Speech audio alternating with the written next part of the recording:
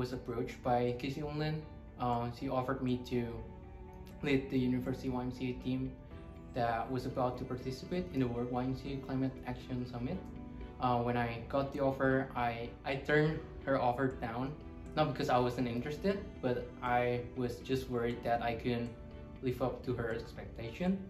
Not long after that, I immediately regretted my decision because, like I said, I actually was interested in that project, but I just didn't think that I could do it. But I reached back to her and I said, Casey, do you still have that role available? And she gave me the chance to lead the team. Sometimes I wonder what would happen if I didn't reach back to her that day. Where would I be now? I guess we'll never know.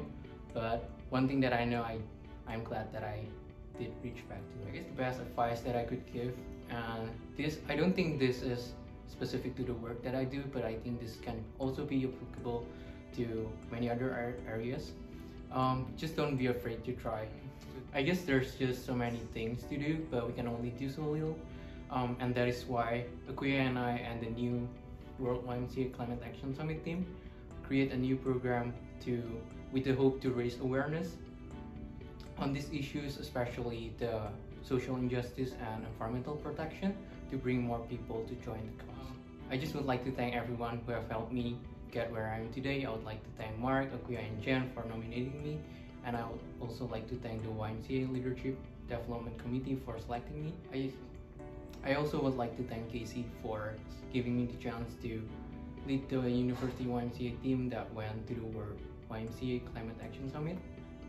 I don't know if you know, but that experience opened up a door full of opportunities for me, so thank you so much. I also would like to thank the YMCA staff and volunteers who have worked with me, the For My Culture executive board, co-founders, committee members, and the rest of the team, as well as my friends and family for believing in me and helping and supporting me. Without your help, I won't be where I am today.